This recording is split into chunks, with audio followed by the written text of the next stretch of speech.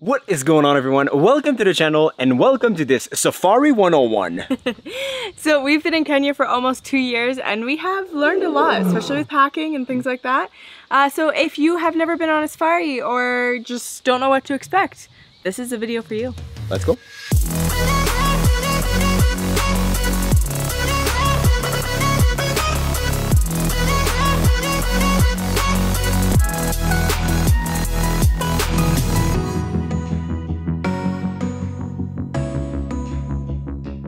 So let me start off by saying, when you're going on a safari, it does not have to mean you're roughing it.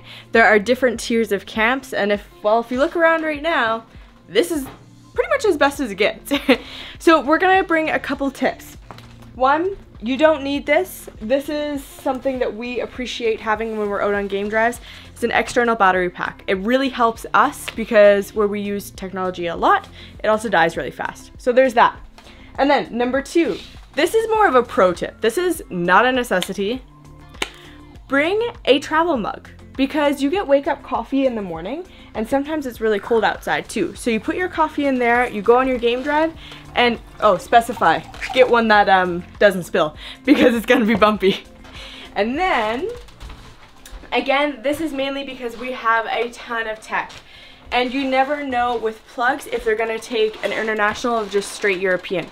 So we actually picked up a power bar, I think it was like 10 bucks at the Carrefour, and we bring this with us. So then if there's only 2 plugs, we have lots of extra here. Tip, if you're from North America, the Apple cubes, they have their own transformer in them. So you don't have to worry about the 240 volt, plug it directly into there, nothing's gonna bust. What else we have? Oh, sunscreen. It gets hot in the afternoon and I actually get a little bit burnt this trip. Make sure you bring sunscreen. Bug spray, you can bring that. Most camps have their own version, and other than that, yeah. See you in the morning.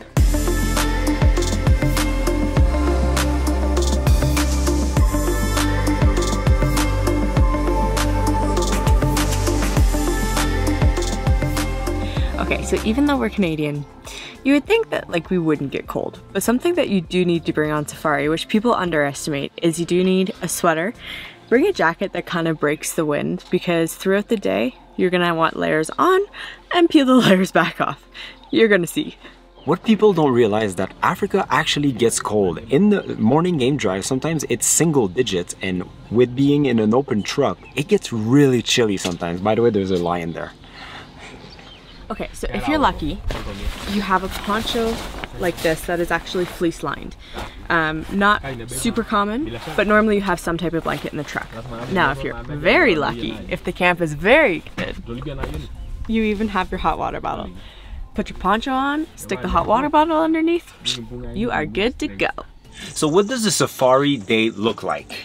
So there's a couple of variations from it, but the one that is our favorite, and yes, you're gonna get up early, is typically waking up around 5:30, and then most camps actually give you a wake-up call. And usually that comes with the delivery of coffee and cookies, which is or my juice favorite. or water if yeah, you don't like coffee like me. And then normally you leave anywhere, again, depending on what time you get up, between 5:30 and 6, depending on what conservation. And then you're normally out until, I would say like 9:30, 10-ish.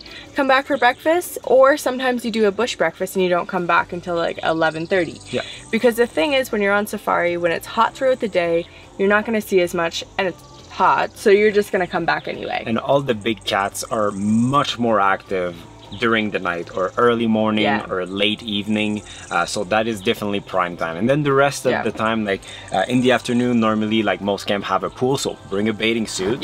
And so you can do that sometimes. Or have a nap. Yeah, have a nap, relax. The afternoons are made for that because at around between 4 and 5, it's time to go back out to go see some more game until like sundown normally. Yeah, so there's also another couple options for sundowner.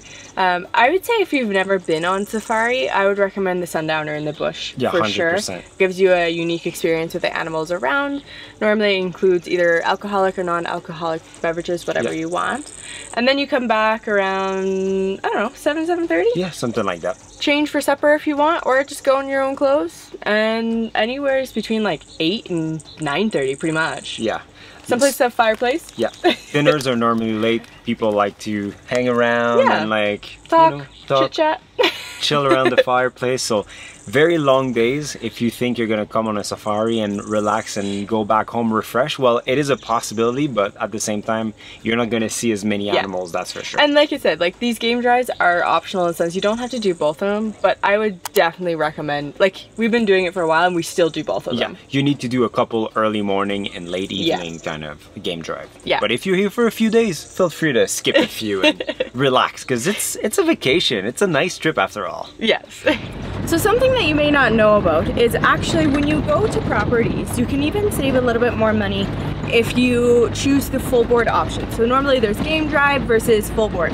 So if you have a good 4x4 vehicle that is able to, well, you know, drive in conservancies and things like that, that is another great option for you. So we've been in Kenya for almost 2 years now, and we've been to 25 different safari camps all around Kenya. So if we have to give you only one option, one for basically no budget and one for on a budget, there's 2 camps that really stand out. So let's start with the budget option.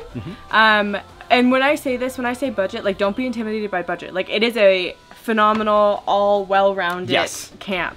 And this is actually our very first safari we ever went on, and that was a Mayan luxury camp here in the Mara.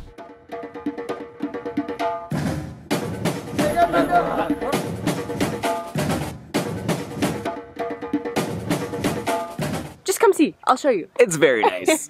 So welcome to our tent. This is tent number 10, and this is our bedroom. So we actually have a suite, so along with the master bedroom, it actually comes with a living room space. So definitely check them out. And when I say budget, like extremely good prices. Like really good. Like I've never seen a cheaper price, and like it is not the worst camp we have been. Non-residents is good too. That's the biggest key. Yes, exactly. It's a very nice camp. It's luxurious. The beds are comfortable. The rooms are nice. The staff is good. Each room has their own jacuzzi in the deck. It's really good. And then if budget is not an issue, well, first of all, congratulations. And second, this where we are at right now is definitely what we would suggest.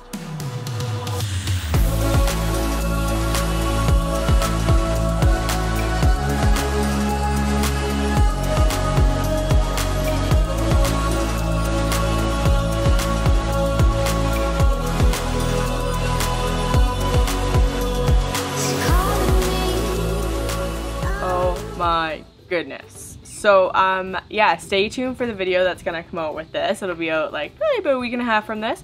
I'm literally speechless. Unbelievable. It's a dream. It's called Ishara Masamara. We should probably tell them where it is. So anyway, this will give you more details in the video coming, but like just look it up online. It is unbelievable. And it's actually 10 out of 10. Brand new.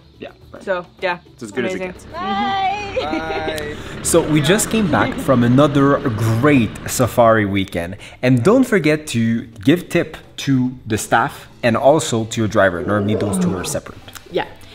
So basically, if there's something that you think that we haven't covered or you're still left with questions, comment them down below. We're gonna put extra effort into going through all the comments in this video and hopefully answer the best of our ability, pretty much.